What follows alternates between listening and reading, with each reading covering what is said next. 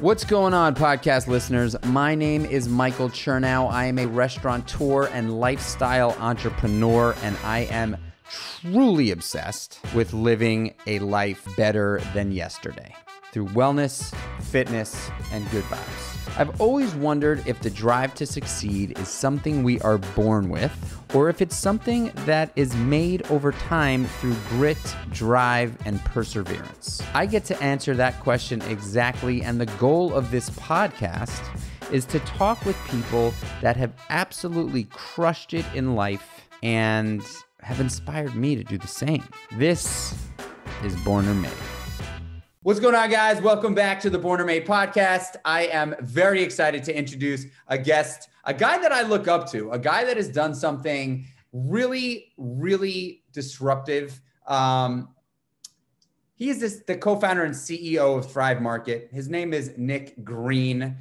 He is a serious entrepreneur. He's been doing this since he graduated college, or actually, I think he launched a business right out of his college dorm. I mean, you know, like the story of launching a disruptive business out of your Harvard college dorm is not like the most abnormal thing to hear. So let's just call a spade here. But Nick is really done something special with Thrive Market, impacting families around the country in a real way. One of the coolest things I think Thrive Market does is for every paid member for Thrive Market, there is a free membership given to a lower income family, which I think is wonderful. And I think, you know, one of the challenges that we face in the world today, but also in the United States in a real way, is nutrition and people in lower income regions and smaller communities around the country not having access. And that's a real problem, right? Like we have a obesity epidemic, and it's because we just simply don't have access. There's the access to the stuff is not there. So Nick, welcome to the show. Thank you so much for being here. Thanks for having me. Really excited to be here. I'll give you the skinny real quick on how this thing goes. The podcast is called Born or Made. It's a really fun conversation. I really want to get your story. And I ask you the question now that we'll answer at the end of the podcast. But do you believe you were born with an inherent ability to crush it in life the way you have, or if you were made over time through grit, grind, and hustle? Now, I know what you're thinking, and I'm gonna probably, give you the get out of jail free card, because it's probably a combination of the two. However, let's try to get there through your story. So ideally, you're taking us back so we can get to know you a little bit better, so we can understand what drives you, man. What was it that motivated you to be the guy you are today? That's a big question. Literally I could spend the entire rest of the conversation just pondering that question. And the truth is, I don't know the exact answer to that any more than anyone else does. And, I was sort of dreading when you asked the born or made question, because I think it's both. It might be one or the other. I don't even know which one it is. And that's the honest truth, because there's so much tangled in the background. But I do think I don't think that I have a talent or a, skill or an intelligence or an entrepreneurial ability that's unique. I do think there are certain kind of innate interests and passions that, were spawned through experience that definitely, snowballed into where I've been. And for me, the kind of roots of my entrepreneurial journey started super, super early. Like my two companies that I've started, one was in education and one is in health and wellness and food. And both of those really come from my own childhood. And frankly, my mom, whose two passions and two commitments to her family and to her kids were around education and food. And then that in turn came from her own experience growing up. So my mom was second generation Mexican American, was the first of her family to attend any college.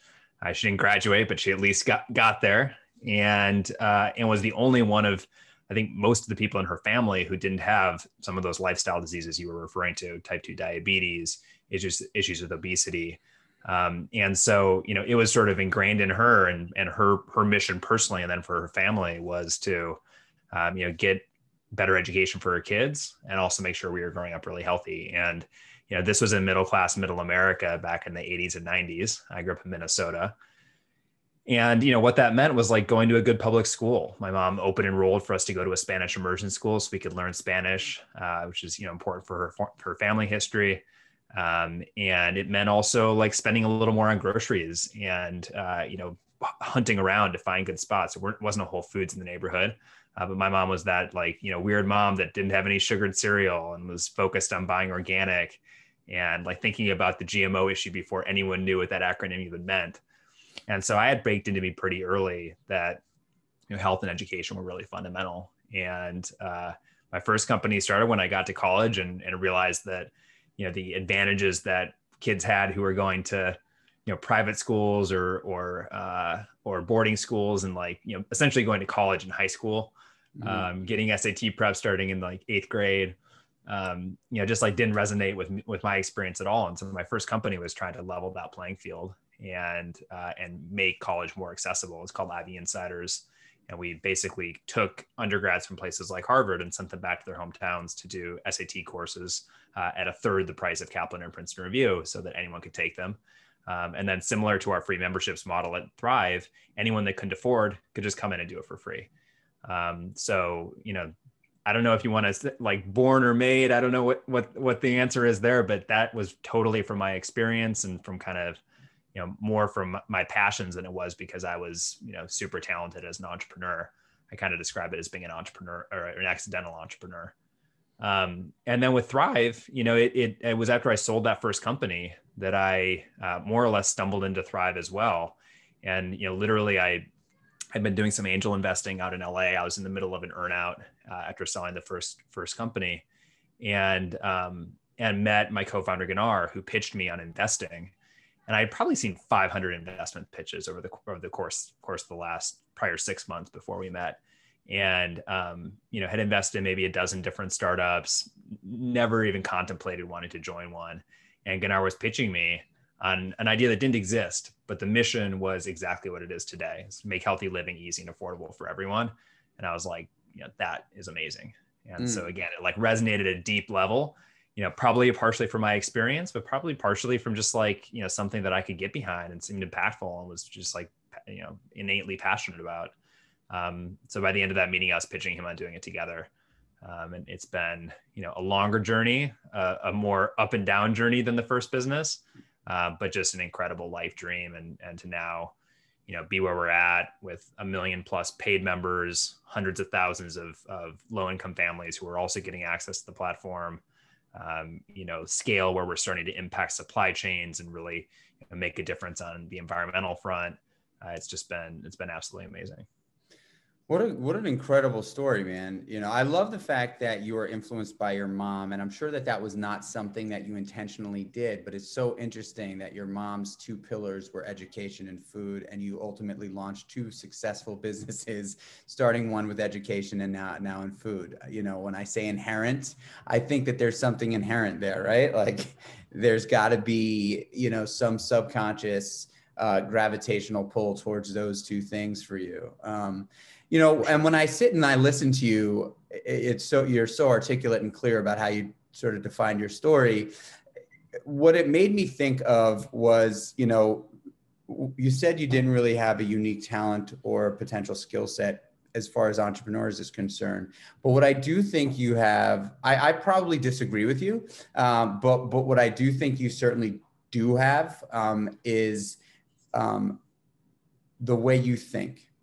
I believe that is what distinguishes an entrepreneur from someone who's more comfortable working for others is, when you think about something that you feel needs solution or needs help, it's probably, and you fixate on it because you genuinely believe in it and it touches a passion of yours. At least I know for me, it's almost impossible to talk me off the ledge, right? Like if there's something that I believe in that I know that there could potentially be a solution for that's not done or not done well, and I could potentially launch something or be a part of something that could help that, I'm jumping, man. You know what I mean? I'm jumping, and I don't really care if there's a patch of jellyfish in the water below. Like I'm just going to go and do it. And I think that we share that similarity. So 100%. I mean, the way I would describe it is like, if I have anything that's unique, it's like one, a really sort of open-minded mentality. Like I'm always looking for opportunities. I'm looking for problems. You know, if I see that dollar bill on the ground, I'll pick it up, you know, like I don't take for granted that like the world is efficient, that every problem's been solved. And then I would combine that with like sort of what you're saying, like that, like dog on a bone obsession. Like once I find a problem that really engages me and that I'm passionate about, I'm just like on it. And, you know, on things that I don't care about, I'll tell you, I am incompetent. I can't stay focused. I've like I literally have ADD. So you know, it's not that it's not that I had this incredible execution ability, but when the give a shit factor is really really high, then I'm like that dog on the bone. I just won't let go. the give a shit factor. I'm with the give a shit factor. I'm building a business right now where I really give a shit, and it's you know, it's interesting. I've built a number of businesses myself and exited a few of them, and every single time I'm in the position that I'm in right now, which is just sort of the early days, development, building, sort of, you know, pouring the foundation. It always feels new. It feels, you know, like I'm winging it, because There's nothing like it, right? It's that moment of possibility. Like your creative juices are flowing, the energy's up, you know, you wake up in the morning, like can't sleep anymore, you got to get out of bed and get started. Totally. And like maybe you like open your eyes up in the middle of the night and you thought about that one thing, and it's so hard to go back to sleep, man. I had that last night. Literally, I had it last night. I opened up my eyes at like 3 o'clock in the morning. My younger son also happened to be sleeping in bed next to me, which is not a regular occurrence, but yeah, that moment where you're just like, ugh, and you just think about it and it's hard to get back down.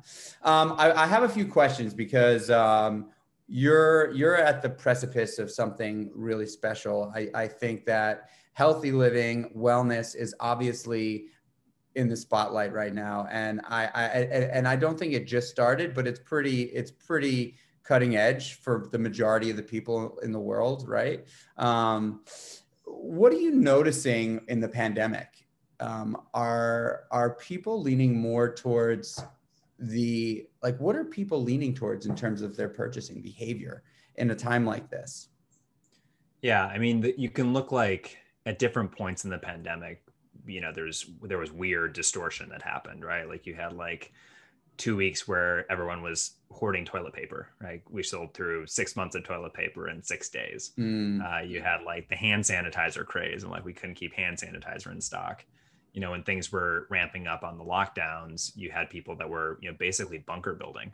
So like getting canned foods and like anything with long shelf life. So there's definitely been all of that stuff, which I think is like kind of left turns from where like the trends were going. But I also think there's been a massive like acceleration basically of secular trends that were already happening and that maybe people weren't noticing as much. But once they got going at, you know, 5x speed, everyone's like, holy cow. And, you know, example of that is just the shift of grocery online. You know, I think a lot of media coverage during the pandemic is as if grocery shopping online just started in 2020. Right. And the truth is, it's actually been an exponential growth curve for the last decade. It's just been at that early stage and it's just inflecting. And then it just, you know, obviously it turbocharged during the pandemic. But another one, and like this is actually the trend that we're betting on most at Thrive, is around the focus on health and wellness and just this awakening among people all across the country from all walks of life, all different income levels, like just, you know, totally different backgrounds, who are all converging on this idea of wanting to be healthy. And, you know, I think when, you know, 20 years ago, it was kind of a coastal phenomenon, right? It was like LA, New York, San Francisco, affluent people. And I'll tell you, even 5 or 6 years ago, when we were first fundraising for Thrive, we got rejected by 50 plus VCs who didn't think that middle America wanted to get healthy, right? Like their image was sort of like what it was when I was growing up, where like my mom was like the weird mom on the block who was into being healthy and no one else was really thinking about it. But I think that's totally changed. And I think Thrive has proven that. Like that's been kind of the ultimate vindication, is to see that 50% of our membership base is in the Midwest and the Southeast. You know, average household income is $75,000. We've got as many people over the age of 50 as under the age of 30.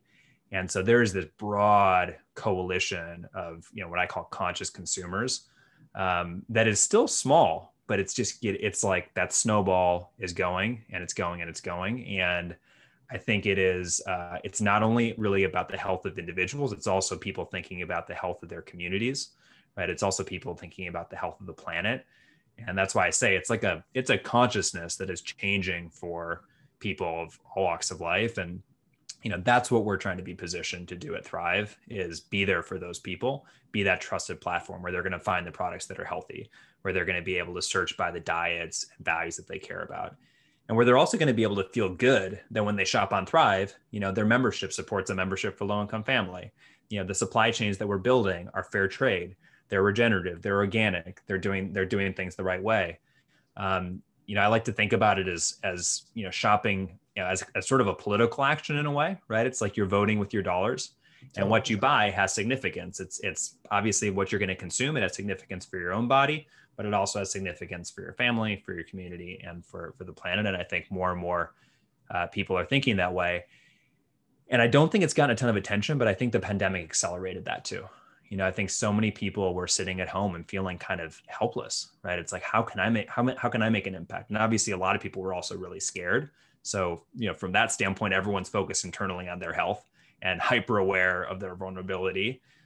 And many of those lifestyle diseases we talked about earlier are comorbidities for COVID. So if you have type 2 diabetes or you're obese, you got a much higher risk. So I think people were all of a sudden concerned with that, but they also wanted to be part of the solution, right? They wanted to know, how can I make a difference? How can I help? What can I do from my house under lockdown to help the first responders and the healthcare workers that are out there, on the front lines, to help families that are directly affected. One of the coolest things we saw in the pandemic was actually on site. We have this tool that you can donate at checkout. And historically, what we do is we let people donate a portion of their savings on that order to our Gives members. So those are to our free members. And during the pandemic, we basically diverted that to be still towards Gives members, but towards families that are directly affected by COVID-19 and towards healthcare workers that we gave free memberships to. And we saw our donation rate spike 9x. We raised $1.5 million in about 5 months. Wow. And it was just like this outpouring of generosity. I was like, wow, this is conscious consumers unleashed. And again, I think people are like, it's in the zeitgeist, people are aware of it, but I think there's something really powerful happening there. And it's super exciting because it's not only the chance to change health outcomes, it's also the chance to start impacting things like climate change. And I think it's, it's potentially one of those silver linings in the pandemic where I think that trend got accelerated. I'm so happy you said that because, I think we're talking about, physical health and wellness. But something that I think has also been accelerated is the necessity for solution in mental health in the pandemic, right? And locking up a country is really it's a tough thing to do without thinking that there's going to be some mental health ramifications. One thing that I know for sure, for me and sort of the community that I associate with in a number of different arenas is nutrition is a win. What you put into your body, if you're putting good things into your body, it's a win, a big fat win. And, we as human beings really do like to win. But and I don't mean win in the sense of like winning the battle. I mean win like if you can drop seeds throughout your day that make you feel good about yourself, that need is at an all-time high, right? Like it's a feedback loop, right? Like our entire lives are these feedback loops, and a healthy decision here starts your day off right, and helps you to make a better decision there, and then that compounds to the next step. And, the truth is physiologically putting good food in your body, also your mind is part of your body. Your brain is part of your body. Those systems are all connected. Totally. And, it is, it all goes together. Let's talk about habits, because a lot of my habits actually revolve around food and what I put into my body. But I would love to hear if you have a morning routine or if you have some habits that you've implemented into your life that you stick to on a consistent basis that make you the best version of yourself. I'd love you to share those with us. I mean, look, I don't have it. There's no secret, right? If you're trying to do something big and important, it's just hard work and it takes tenacity and perseverance. So I don't want to say I have like some magic formula that is how I, get 10 times more done than anyone else in a day. I have huge parts of my day, most days that are really inefficient. But I am a big fan of habits. And the main reason I am is that I think about it as kind of a reduction in the need for cognitive bandwidth towards things. Like the fewer decisions I can make, the more I can have just kind of like scheduled out, the easier it is. And so I do that with food, in terms of like what I'm going to have for breakfast every morning. I do that with like my caffeine intake. I never have more than that one glass. And I do that with my exercise too. So I get my exercise done at the very beginning of the day. I've got 2 kids at home, so there's always that like X factor of unpredictability. The 3-year-old's gonna end up in bed with us or whatever, but notwithstanding some major interruption, I get up at the same time, like 6:30 or so. I don't do super intense exercise. Like it's interesting how my workouts have changed over the last 10 years. At one time, it was, I think, a little more vanity driven. Now I've kind of accepted my destiny as a skinny guy. And like, I'm just trying to stay healthy and I want to be like old and still physically active with my kids someday. Mostly I'm doing either stationary bike on the kind of non-workout days, or I'm going for a good run and usually doing intervals. I've got a pull-up bar, sort of perfect push-up stuff that I do throughout the day just to kind of keep myself going. And then I've got a stand-up desk with a stool that like is on a swivel basically. So I never sit on something that has a back because I find myself slouching. So I try to kind of build, like, I've got my morning routine, which is like, work out, have my cup of coffee, don't eat anything until 10 a.m. Try to, I'm not doing intermittent fasting really, but shorten that feeding window a bit. And then I try to basically have things sort of in the way throughout the day that force me to move a little bit. And honestly, like just like a little bit of motion, a walk outdoors at lunch for me are some of the ways that I like break up the day and give myself better focus. And then I'd say one other habit that I have, which is maybe, an old habit that's died hard, is I'm a bit of a night owl. Now I don't stay up as late as I used to. Like literally I used to work, like I get my most productive time between like 11 p.m. and 2 a.m.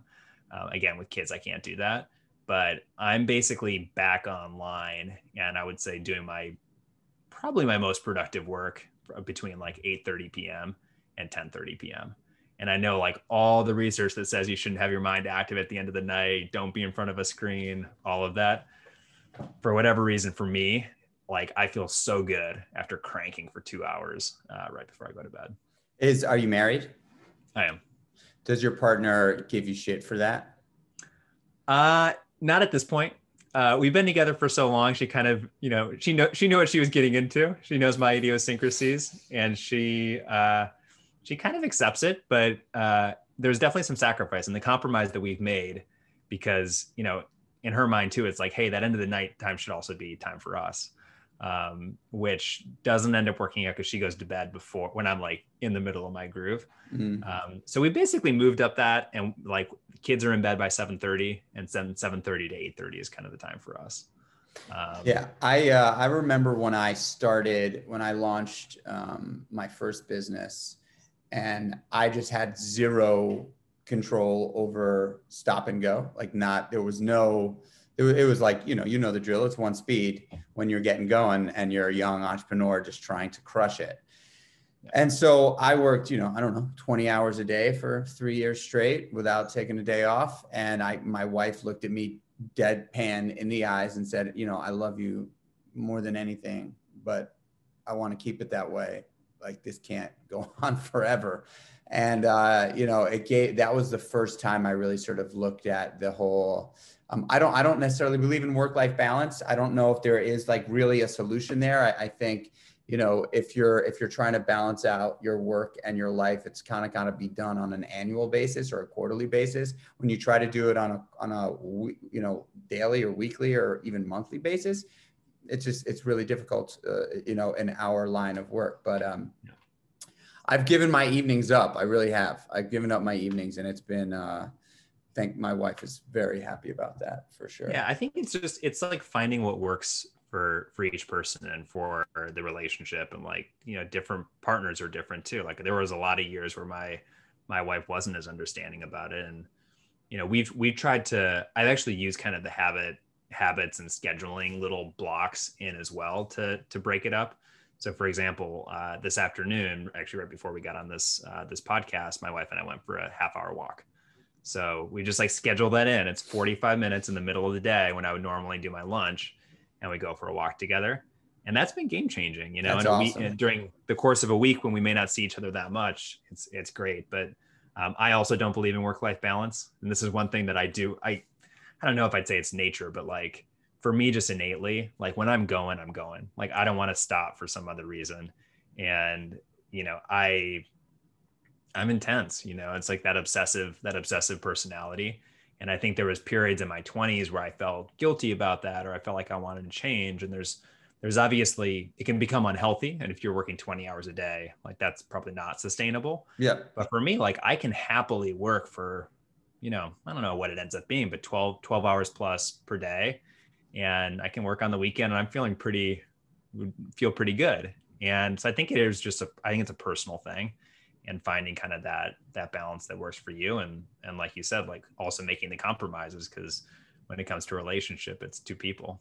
I think, you make a good point that, it's certainly a personal thing. I also think it's a situational thing, right? Like depending on what your partner, if you have a partner, like what that person is willing to withstand, and potentially that person's also, a killer too, right? So, if my wife, she worked her ass off when we first met, and she basically was the breadwinner for a while. And then when we had our kids, she just, we made a decision that she was going to stop working. And so now she doesn't, and she definitely wants me at attention at 8:00 at night after the kids are down. Success, man. What does that mean to you? Well, I'm going to tie this back to nature versus nurture again, because one thing I would say about myself is I'm a goal-oriented person, and like success, for me is you said the word winning. Like I totally relate to that. Like I'm competitive as all hell.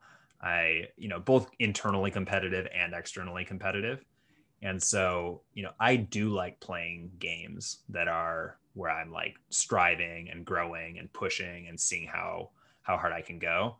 So the first thing I would say about success is I actually appreciate and value success in its own right, for in and of itself. Just like the process of winning, of doing something exceptionally well and getting better, I love.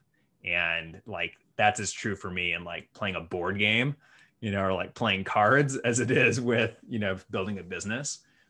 And, I would say that's another thing that in the past I had probably I used to feel kind of guilty about, or like I thought I shouldn't be so competitive, or gosh, like, it shouldn't bother me when I lose in a stupid game of chess or whatever. But it's just the way I am. It's the way I'm wired. And actually accepting that has been really sort of relieving and freeing to express that part of me, that like I'm someone that likes to play games and I like to win. But I think one of the lessons that I've learned over time is also how to channel that motivation and that goal orientation towards things that are aligned with my values. So, like winning in games that don't matter is like, great. I get that little sugar high of winning, but to what end? And as I've gotten older, and especially in my entrepreneurial journey, and especially looking at like this business versus the first business, I'm thinking on a longer time scale. I'm thinking in terms of bigger ambitions of impact. And increasingly, I'm thinking more and more externally, right? Like I think, in my 20s, I was one of those guys who was reading a lot of self-help books and, undoing a lot of the bad learnings that I probably developed as a kid. And it was really valuable. But as I've gotten older, so much more of my orientation is external. And, having kids was a big step there, where like it just all of a sudden you have this human in your life that you care about more than you even care about yourself. That's a pretty profound experience. And then starting Thrive was a really profound experience, and seeing, truly having a mission driven business where like, both my co-founder and I had started and sold businesses. We didn't need to start another business to put bread on the table. We started the business because we wanted to, put bread on every table in America and think about how we could have maximum impact. And that has been the nirvana kind of thing for me, is channeling my competitive energy, channeling that intensity, channeling even some of that like insecurity, that like that chip on the shoulder, that, questioning of myself, of like, am I good enough, and putting it towards something that isn't just internally driven, but is really like having impact in the world.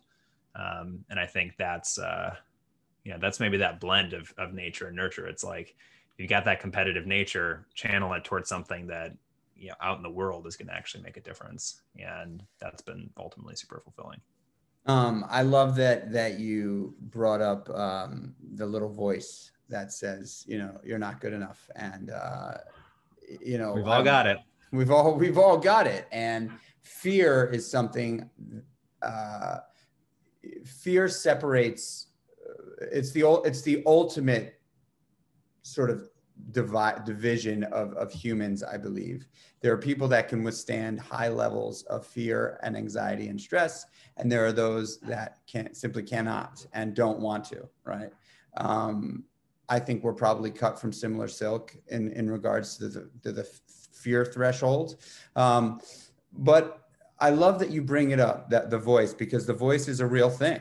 And the voice, fear manifests itself for me in that way, right? Where there's just, and I think I've gotten much better at sort of quieting that voice, or embracing the voice, and not really paying too much attention to it, only because I know it's not real. It's my ego. But it's so interesting.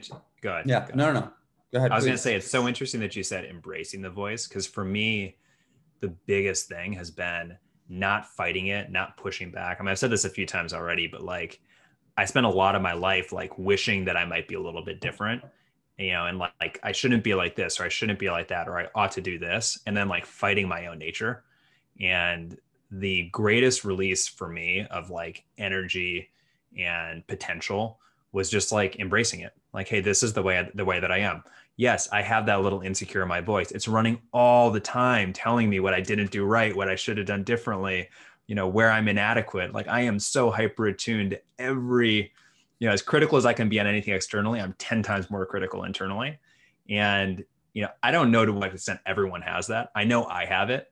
And I know that the more I fought that, the like louder the voice became. And like the ultimate irony is like, as soon as I sort of accepted that it was there, and then realized, to your point, that you can basically act anyway, right? Like you're afraid of that voice. It's telling you not to do it. It's like, jump in the deep end anyway and see what happens. And the more you sort of like flex that muscle, I can't remember where the quote's from. It's super cliched, but that idea that, courage isn't the absence of fear. It's having fear, but acting anyway. Mm-hmm. And I mean, that's so true. And the more you do it, you realize like, oh, I guess there was nothing to be afraid of. Like, everything I was afraid of happened, and it wasn't so bad, right? It was worse to like sit there cowering and not acting, right? The rejection didn't matter. And like over time, you sort of like the comparison I sometimes give is that like, I feel like we're like, life today is like a video game where you have infinite lives. Like in our hunter-gatherer days, back in our evolutionary history, like you make a wrong move, you're killed by a saber-toothed tiger. Like today, like you make a wrong move, like who cares? Like get up and try again. Like, we've all had tons and tons of failures. And like, I used to say in my first business, I failed my way to success, but I actually feel like it's been that way in basically everything. It's like, it's trial and error, it's iterative.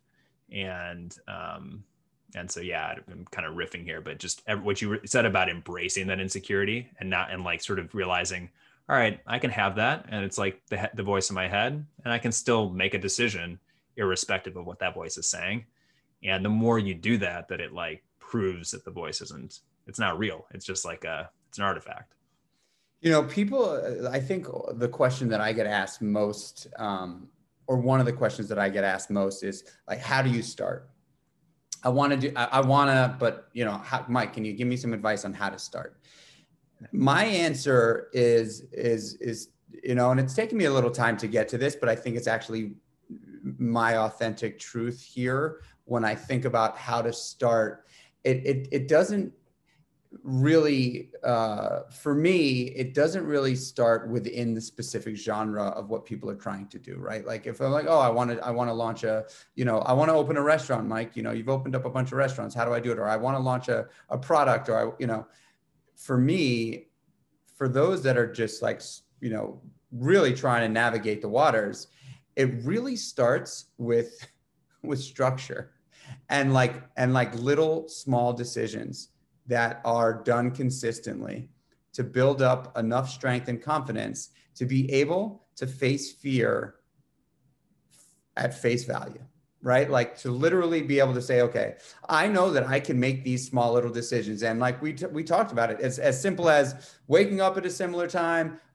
making fitness a priority, nutrition a priority in your life, telling your wife you love her and going out for a 45-minute walk. Like those little things strung together, done on a consistent basis, give us the fuel to ultimately ignite a fire that's way bigger than we could have ever imagined. Yeah. And I would ask you, for those that are listening, to give some advice on the starting point. How, you know, I mean, I know that I gave my answer first because I feel so strongly about that. And that's why, you know, habits are such a big part of my life. But if you could give a little piece of advice on someone listening that wants to get started on building a business. I mean, I agree with everything you're saying. And I think that people, you know, our minds naturally think of things in a linear way, but reality and nature and anything that isn't like in a textbook is always going to be, it's going to have nonlinearities and cumulative dynamics, and things compound. And I think, I mean, this sounds very academic, but like our minds balk at understanding that. And, you know, a really like simple expression of it is just momentum, right? Like momentum exists in everything. And if you start, like that first step is the hardest. The second step's a little easier. The third step's a little easier than that. And each one's not independent of the other. It builds on the last. And every step that you take, you get a little bit stronger. And every, you know, time you land on firm ground, you realize, all right, I didn't have anything to be afraid of. And so, you know, I think the, like, at the risk of seeming like really inane, and the you know, the answer to the question is kind of the question itself. Like, just start, just like do something, take action, move forward. And the only kind of caveat I would put to that is like, don't do something that's going to get you killed, right? Like, you know, like if you, and I'm not saying that literally, but like to go back to the evolutionary example, like if you live in an environment of evolutionary adaptation, we had to be really scared little creatures because we were like fragile, and like you make one wrong step and like you fall off a cliff, or you get eaten by a bear, or like, you know, your family starves. There was high risk. That's what our mind has evolved to deal with. And that's why we're like always on a hair trigger for risk. And that's why we're all like hardwired to be afraid all of the time. And, you know, I would say, just as kind of a bit of a digression, people are very different on the spectrum in that regard. Like there are people that objectively just like feel less fear. But what I'll say, for whatever it's worth, I'm definitely not one of those people. Like I'm on a hair trigger. Like I'm thinking about everything that can go wrong. And I think a lot of people are. But again, we live in an environment where for the most part, there aren't a lot of things that can go wrong. Now, you know, if you're going to start a restaurant and you take out a second mortgage on your house and quit your job and like go into credit card debt, you know, you're taking real risk, and you got to think about what the consequences are there. But there are so many little things you can do in many cases before you like fully jump off the edge. And, you know, for me in both of my businesses, you know, I started my first business just teaching SAT classes myself. Right. And like, it started like first it was just like tutoring a small group of kids. Then it was teaching a few more kids. Then the next summer I ran multiple classes. And the next summer I brought on more instructors. Then the next summer I hired for more colleges. And then all of a sudden I had a multi-million-dollar business that I, you know, sold when I was in my mid-20s. When I was 17 and I started that business, I wasn't like, I'm going to, you know, at 25, I want to sell this business for X dollars. No way. I didn't even like dream of that. I just took a step forward and then adjusted. And, you know, you have, at every step, you have optionality. At every step, whether you make a mistake or not, you're going to learn something. And often you learn the most from those mistakes. And so, the key is like, you got to take steps. You got to be intellectually honest. You got to be like, when you make a mistake, you can't put your head in the sand and say, not admit it, at least not admit it. You maybe don't have to admit it to everyone else, but you got to be able to admit it to yourself. And, again, if I were to like kind of point to things that have helped me, like, it's not being smarter than other people. Like, I can tell you, like, having taught the SAT, like, you can make someone good at tests, you can make someone good at academics. It's just the willingness to get out, make mistakes, and learn from those. And it's cumulative and it compounds. I agree with you. I wholeheartedly agree with you. When starting a business, do you think that there needs to be a sort of equilibrium of offense and defense, or do you think it's more of an offensive play or more of a defensive play? I think you have to be intellectually honest. So if you can't be drinking your own Kool-Aid so much that you're being foolish. I actually think that like most people are not at risk of that. Again, there are some people that like actually are just like natural risk takers. If you're one of those people, you probably know it. And you got to be like, you got to hold back and like probably play some defense. For most of us, we're way too defensive just to begin with in every sense of the word. And so we have to basically, we have to counter that by deliberately saying, I'm going to play offense. I'm going to take more risks than I'm comfortable with. I'm going to get outside my comfort zone. And, at least for me, like, I'm never at risk of being like foolhardy, right? Like, I grew up like, when we go to a restaurant, like looking on the menu, I would like, my parents did this too. We'd like look at what were the most expensive things and what were the cheap things, and like, oh, is it worth $2 more to get cheese on this hamburger or whatever? So like, I'm never at risk of like throwing my fortune into a wild investment. And I think, most people are pretty risk averse. So my advice to most people would be more willing to like take risks, to put things out there and to learn from them. But again, you have to hedge against the catastrophic risk.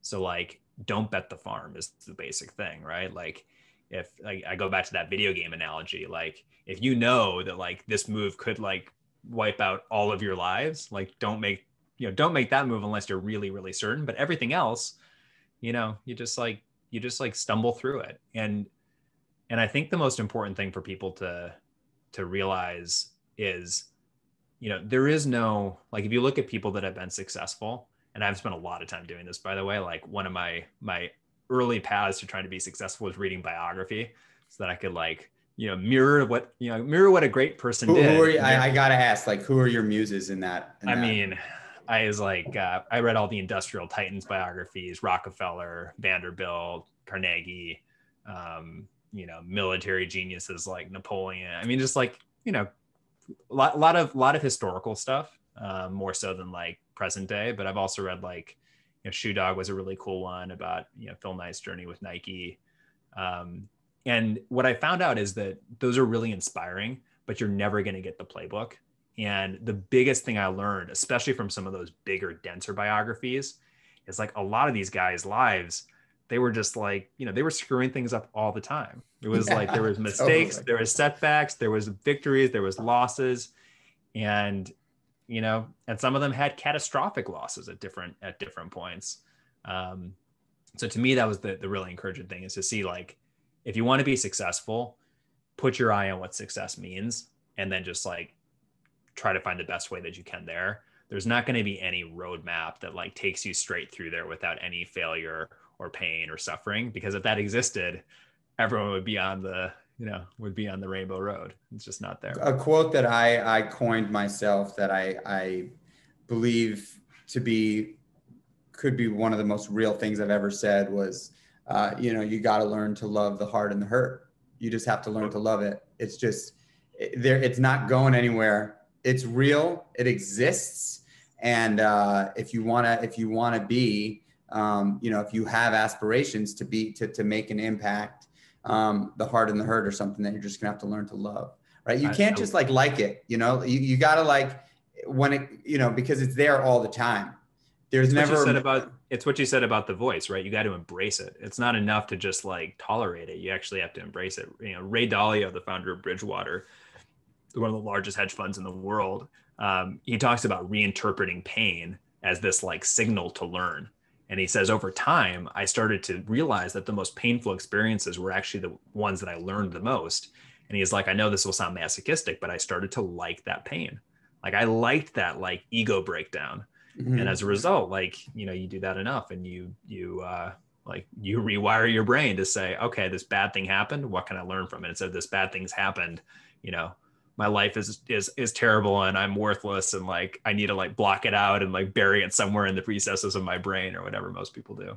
Well, I mean, when you really break it down and peel back the onion a little bit and think about like any massive feat, right?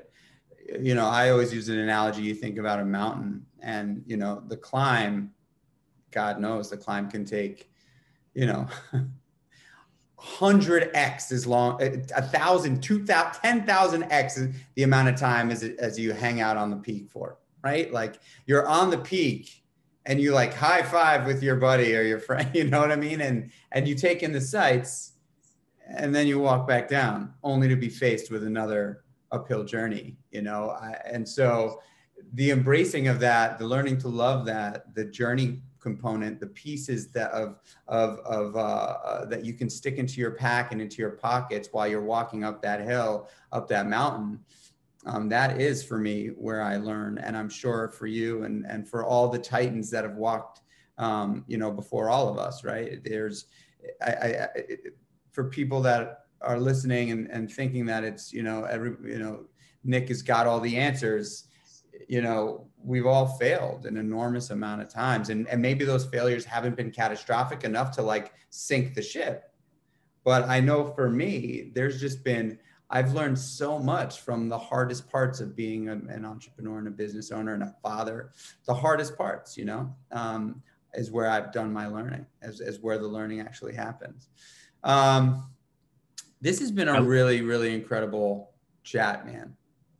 What were you just going to say? I was going to say, I love that metaphor of the mountain. And I'll just say two quick things. One is like to extend it a little bit.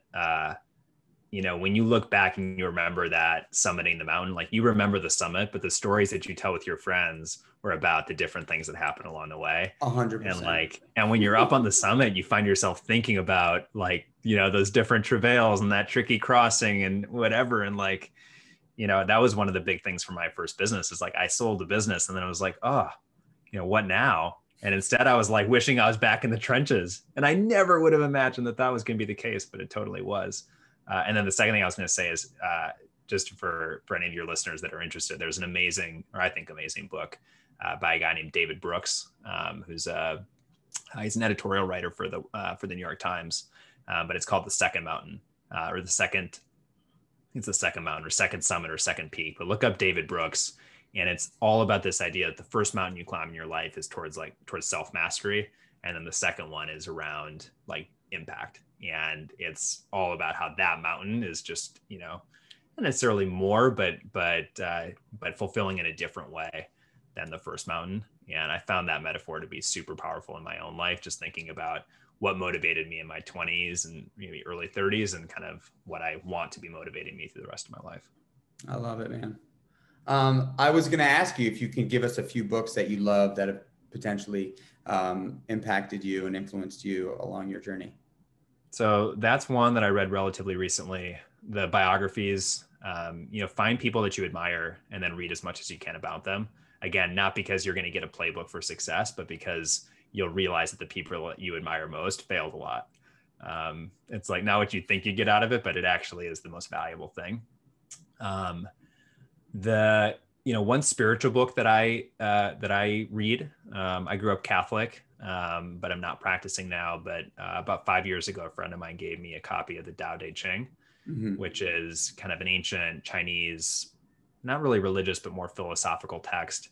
That's actually the second most widely published book in the history of the world, next to the Bible. And unlike the Bible, it's about 70 pages. Each chapter is basically a poem that you can read in 45 seconds. And it is like the first time you read it, you'll either think this is the most profound thing I've ever read, or I have no idea what the hell it's talking about. But if you spend some time with it, there's a lot of truth in there. And that's my one source of daily reading. And then the other thing I would say from a reading standpoint, there's so much to be learned from fiction, just about people. And I through like my 20s read a lot of nonfiction. I actually now probably 60 to 70% of what I read is novels. And that's amazing. I'm trying my best. I really, because I can't get away from nonfiction for whatever reason. I feel like I need to consume, like, I don't want to say like qualitative stuff, but for me, like if I walk away with something that I can apply, I feel like not only is the reading something that I'm proud of, but then I can utilize it in my actual life. But here's the reason that I moved away from a lot of nonfiction, because I'm wired the same way. I love getting like that trick, that hack, that like application. But what I realized is that what I was actually getting from the books was the sense of accomplishment for having like finished, gotten that hack or trick or application. Like I didn't consistently feel like I was applying it. And actually and this may be me, or it may resonate with some people, but I've kind of like, one filter I try to use now is basically not looking for anything that has prescriptions. Like anything that's saying like, to get here, you have to do this. Because I just don't believe that's the way it works. I think like if you believe that to get there, do this, and that helps you to actually get out and take that first step, great, then it's working. But like, there is no single path. And like, the only thing that matters is action, and like being able to learn and adjust and like move along. And so that's why I say, like, from biography, get inspired, but don't try to like do the exact playbook. And like, there's so many books, especially in the self-help genre, which by the way, I spent a decade plus, deep into, but like so many of them are like, the recipe for happiness in life is 1, 2, 3. And like, I will enjoy reading that because I get excited about that being the recipe for life, but like, that's not true, so. Give us a fiction book, man, or give me a fiction book, because I'm trying to find a good story. When I find a good one, I mean, like, there's a book that stands out to me that I haven't read it in years, but there's a book called The Rule of the Bone. Did you ever read that book? No. Oh, you got to read that book, man. It's such a good story. I mean, it's so well written. And I think the beauty of fiction is being able to like really immerse yourself in I don't say fantasy in the sense that like you can close your eyes and make your own sort of world around a book, right? Like around a story that actually didn't happen. So it's you have an opportunity to develop some creativity in what the scene could potentially look like. Totally. Any good recs on the fiction side? I mean, some that I really like, the Remains of the Day is kind of a classic one. That I read a few years ago and really hit me. The Razor's Edge is really good.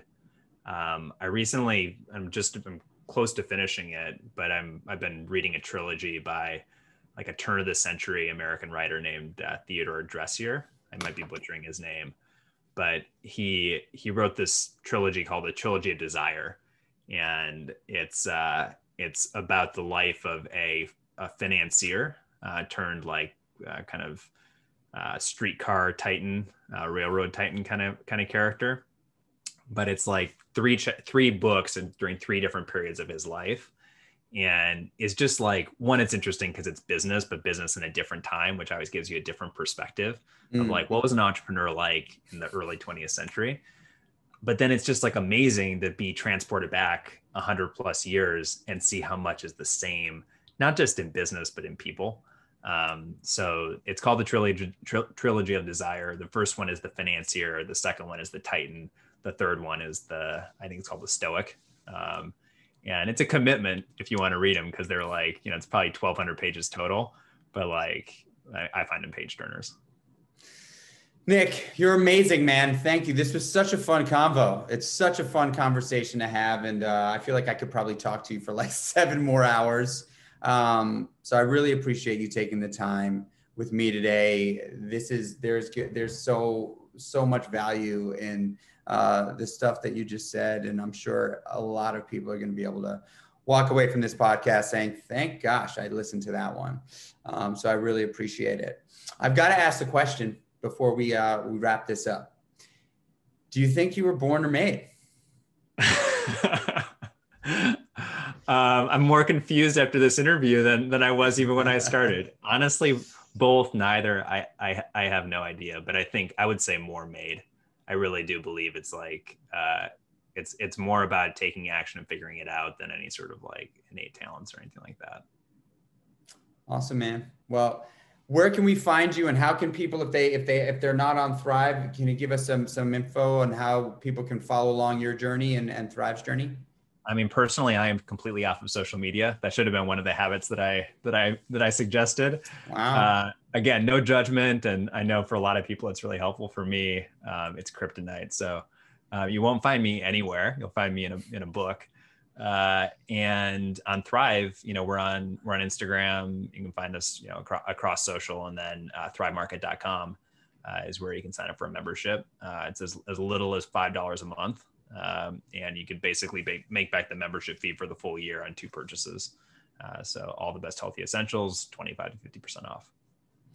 Nick, you're the man. Keep inspiring us, dude. You really, really are doing something special. And I can only imagine what your ambitions are for this company.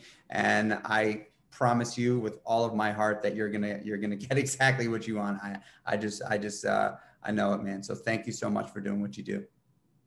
Thanks for having me. This was super fun. Definitely off the beaten road in terms of topics. It's fun to explore some of these inner recesses, so to speak. Awesome, man. Thank you, brother. Cool. Thanks. All right.